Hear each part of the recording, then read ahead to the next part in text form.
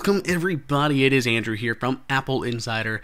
Thank you for joining me today as I walk you through the top features of Apple AirTag.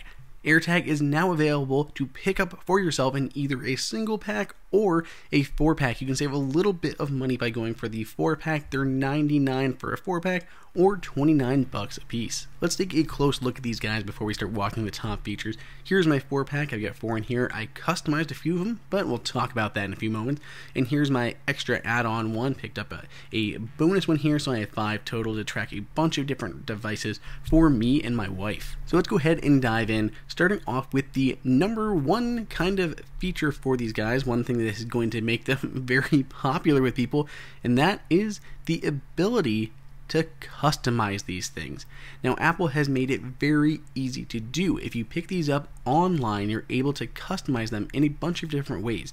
There are around 31 different emoji, as well as numbers, letters, some circles, some with backdrops on them, all sorts of stuff, and you can pick and choose what you put on there. It varies depending on which ones you put in, how much space they take up, but you can also just type in some text, or you can choose from the emojis, numbers, letters that Apple has provided for you. Super easy to do. It might add a little bit extra to your shipping time to get these things out, because especially at launch, there's a big back order of people customizing their AirTag, but yeah, super easy to do, and you get these really cool customized ones with whatever you put on them, and then you can pair them with some cool accessories. And we'll talk about accessories in just a moment. But next up is number 2, which is NFC. These have an NFC chip inside, and it makes it very easy for setup. Just bring your phone near and boom, it'll automatically set up. But aside from just the effortless setup and pairing, it also allows Android devices to find your AirTag. So say you've lost it, you put it into lost mode, anyone with an Android device can come up to it, tap on it, and they'll get this URL that actually tells them about that AirTag and gives you a message. So that message you can customize when you put it into lost mode, and even give them the phone number to call you and let you know. And because Apple was always concerned about privacy, it even gives the person who found your AirTag the instructions on how to disable it, so that way they're not always sharing their location with you. Apple is always thinking about the environment when it's designing its products. That makes it great that the AirTag has a replaceable battery on the inside. It is so easy to replace your battery. Just take your AirTag and push down on that metal side and then twist a little bit counterclockwise. It comes right off, and you have access to a CR2032 3-volt battery right on the inside. They are very common batteries, easy to find, and when you're done, just go ahead and put a new one back in with the positive side facing upwards, put the back plate back on, and twist it into position. Apple says you should get more than a year out of a single battery on your AirTag, which is pretty good for normal use. If you use it a lot, maybe a little bit under, but the fact that it's still more than a year, you should be good to go. And of course, the Find My app will alert you when the battery on your AirTag gets low. AirTag is also water resistant. Apple says it has an IP67 rating, which means it can withstand dust and water from a variety of different directions, and can even be submerged in water for a meter for up to 30 minutes without suffering any damage.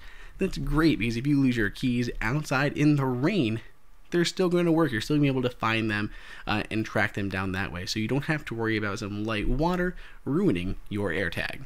Apple has continued to roll out the U1 chip to more and more devices. We are seeing it here in the AirTag, which enables a precision finding feature.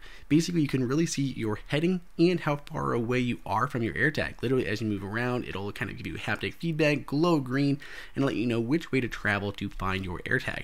And this interface is actually really cool too. You can leave it, you can turn on your flashlight, and even play a sound on your AirTag to make finding it easier.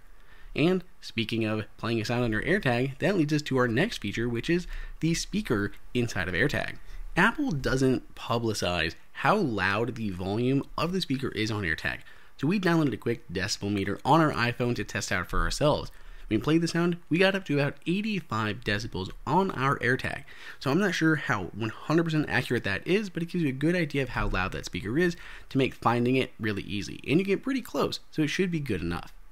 Our next feature is the wide variety of accessories that are already available for AirTag. Of course, Apple is going to introduce its own. These are its leather keychains, very simple. They come in a few different colors. The snaps are really nice, and a high quality leather on the outside, and a very high polished stainless steel ring. So we have a couple different keychains here from Apple. There are other ones from third parties such as Belkin available. These ones are already available in Apple stores. The Belkin one here, it's like a secure clip, and then it comes with either a loop or a keychain attachment. They're even cheaper than Apple's are. These are available through Apple again, but there's a bunch of other third parties that are also coming out with stuff, and I'll show you a few of my favorites.